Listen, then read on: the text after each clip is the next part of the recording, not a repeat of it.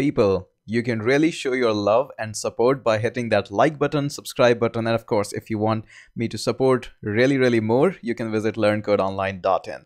So let's get started and move forward in our JavaScript series. And in the previous video, we talked about what is document object model. I showed you some of the reference for the API that you can use for document object model. And we learned that how we can access a few elements, not much, just a few of them. Now the big questions are still in front of us, which is first and foremost is where should I include my JavaScript in my HTML document? This is a big question, and some people say that, hey, always keep that in the end of the body because page loads a little bit faster. Yes, I have seen those arguments. And some says, hey, load that in the head because it should be the first thing that should load up. Yes, and technically both of them are correct, but both of them are wrong as well. So in this video, we're going to answer this question that where we should keep our JavaScript in our HTML. And that's going to come up automatically through this video. And the big questions are how we can access more elements in this document object model, how we can manipulate them. So this is the one. We will not be learning yet how we can create those elements, which we will be doing later on. Right now, we don't want to do that. Surely it will come. But right now, the goal is how we can manipulate them, how we can select them, and where should I keep my JavaScript file. So as of now, I have kept my JavaScript file at the bottom. You can see that here, pretty big. Okay. So the goal number one that we are having is I want to select this title tag and I want to change this from lco-learncodeonline this learncodeonline to simply I have changed. That's not very elaborative, but that's what I really want to do. Okay, so my JavaScript file is already attached. Now, how you can manipulate this is totally dependent on what you are getting back when you are calling anything. Like when you call your title tag, you directly get your title tag. But this is not the case when you select things with paragraph tag or h1 tag or maybe something more. So let me just get you through that. So first and foremost, what I would like to have is I would like to just log what happens when I say document.title. What is the thing that I'm getting back from it? Once I understand what is the thing that I'm getting back, then only I can move forward. So let's just save that, go back here, and notice when I select document.title, it automatically gives me the text which is written inside the title tag. This can be different case with our other selective methods, okay? So since I'm getting directly this method, I can use my JavaScript directly here. So what I can say is something like this. I can simply say document.title, and that is gonna be I got changed. There we go, as simple as it could be. Okay, now as soon as my JavaScript file is gonna be loaded, it's gonna get changed. So I have saved it, and there we go. Notice it says I got changed. When I hit reload, it's gonna automatically change because everything is loading so fast on that. Okay, that is good. So now the first problem is being solved. Now let's create the second problem and we are going to solve that. So instead of this h1 tag, I'm going to change that to simply paragraph tag. Okay. Now this is my first paragraph tag, a really blank tag, and I'm going to have one more paragraph tag, and this is going to have an ID this time, and this is going to be ID of ID1, probably like that.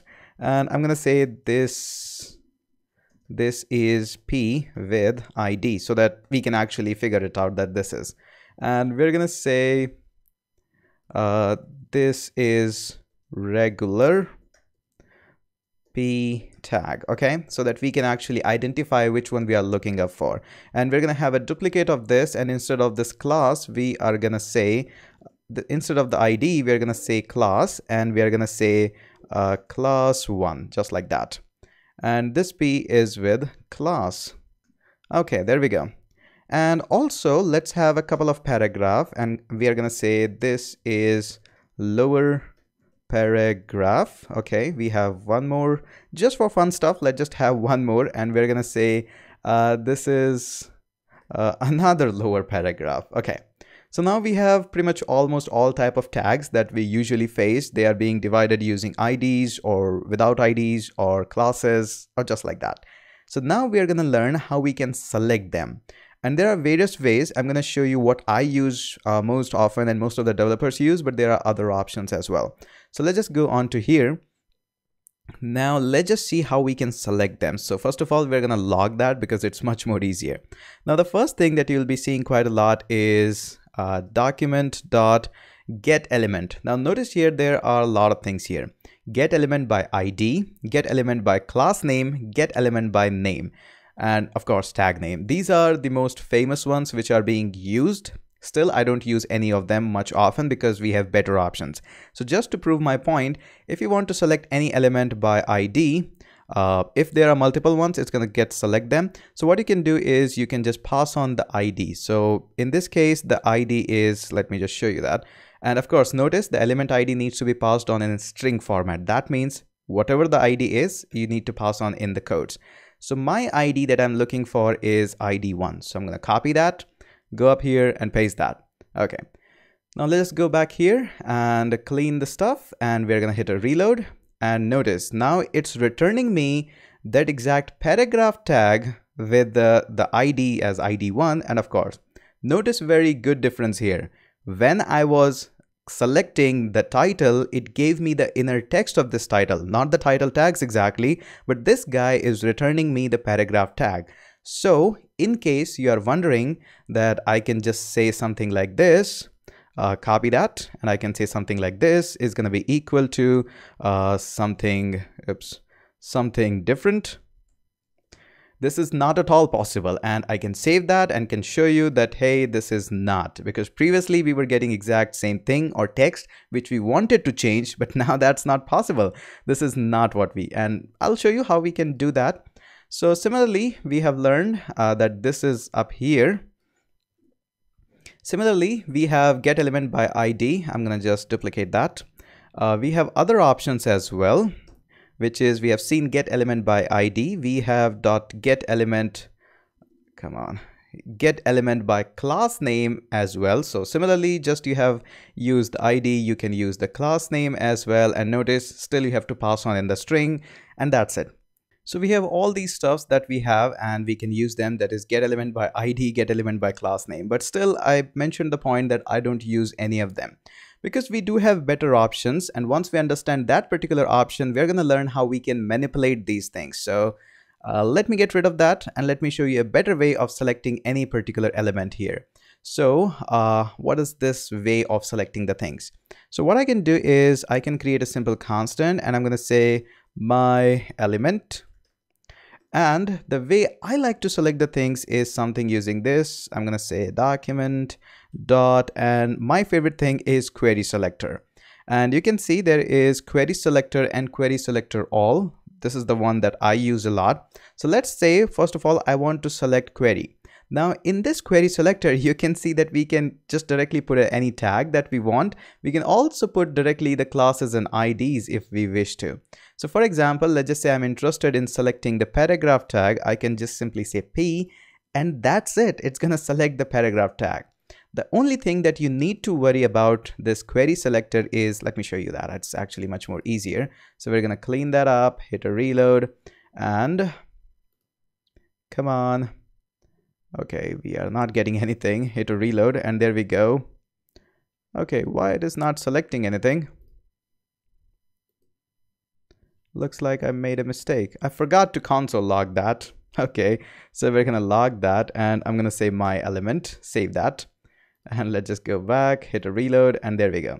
Now notice it just selected this is regular P tag. So what we are seeing here is there are many paragraph tags, but still we are getting one. So they are very eager to select whatever they are going to select. The first thing, it's going to just do that. But if you use something different, which is query selector all, and you say I want to select all the paragraph tag, then notice it gives you an array. Let me just hit a reload to show you that. Notice it gives you an entire array in which the first element is having a paragraph, and we can see that we have got second is paragraph ID done, the second one is class one, then paragraph and paragraph. So what you can do, let's just say you are interested in only the first one, just we have the knowledge of array, I can just say 0, that is the first element I'm interested in, and I can go back and clean that, hit a reload. And notice this time I have got this paragraph tag. So this is the one thing that you have to keep in mind. Query selectors are amazing. So what you can do, let's just say you are interested in this ID, which is ID1. Okay. What you can do in this case, if you're interested in ID, just like you select the IDs and classes in your CSS file, you can use exact same knowledge. For example, for the IDs, we use #, #, whatever you call that. We can just go ahead and do that. And if I hit simply a reload there, there we go. We don't actually need to say this 0 in here because it's gonna just get the one element. So save that, go back and clean that, hit a reload, and there we go. Of course, we have got entire list of it, and the first object is usually the one that we are looking up for. So we're gonna say get element by ID. I want to see the first element of it. Go back again and hit a reload. I know there are a lot of things that I'm doing, hitting reload and stuff, but where you can also shift the time to be a little bit slower. Okay, so the thing is done that we are now able to select. In case you are wondering how to select classes, that is also pretty easy. You can just select any class, just like you select the classes in CSS. Exactly same. Yes, so that is the reason why I love this particular thing. And of course, you can go back and clean that, hit a reload, and you will notice that now we have got a class. Okay, so the problem is solved, that we are able to get that. But, oops, I bumped the mic. Okay, now let me give you the answer of the question that where you should keep your JavaScript file. That's an interesting question. In the next video, we're going to learn how we can manipulate that. So far we have seen that I'm keeping my JavaScript file at the bottom, and if I run this, clean that and run that, my file is working. I'm able to select that particular element using tag name, class name, or ID. Notice what happens when I cut this out and I moved it into head tag, paste that, save that, and I go back here, clean the stuff and hit a reload. I'm not getting any answer. I'm getting an undefined. Can you give me the reason why is that happening? I know many of you can, but let me explain that. Now, I told you about document object model. Now, your document is being laid out exactly in the format how you're writing your code from top to bottom. Now, you said that first I want to lay down my head element, and inside that use my JavaScript file and just use it. And then we are laying out our body. This happens insanely fast that your JavaScript actually runs that.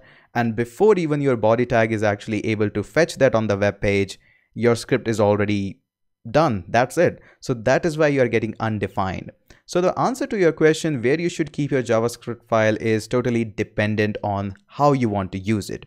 Now, in case you want to select anything, perform any kind of such stuff, then obviously it makes sense for me that I should load it at the bottom. But in case your web page is dependent that there are some script that needs to be loaded first, and based on that loading how your web page should be structured, then obviously it makes sense to load it before the page loads, that is in your head tag.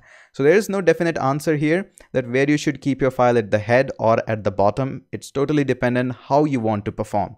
Again, I repeat that if you want that your web page requires some of the structure, maybe jQuery or some kind of stuff, then it makes sense to implement them in the head tag. But if you're writing some custom code that will be dependent on what is existing on the web page, then you should use that at the bottom.